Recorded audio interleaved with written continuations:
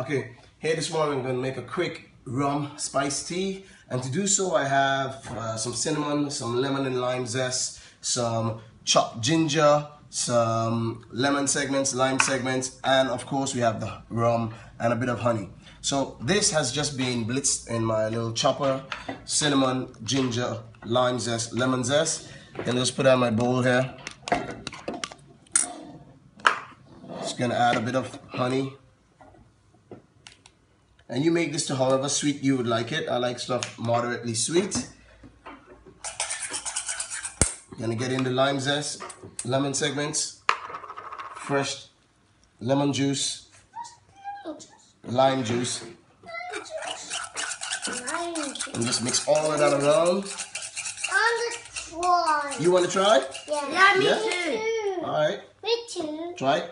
Me too. How's that? Sweet. How's that? Good. Dimi?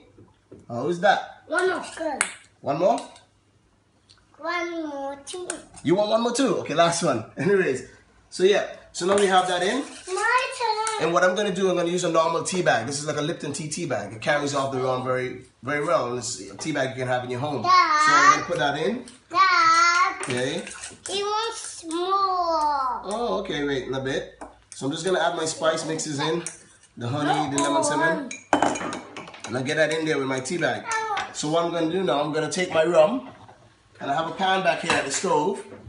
And I'm just going to put my alcohol in my pan. Be careful, boys. Be careful. Leave that bun off for a little bit. Be careful. Step back.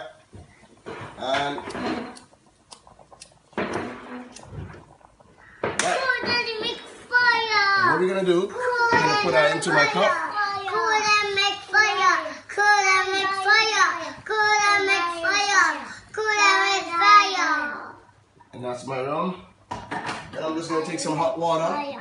And I'm gonna just start to change that cup when it reacts with heat. Fire. Once you got that in there, I give it a normal stir, and I use your stimulant stick to continue stirring, just to add a little savory taste of cinnamon and spice. And there we go.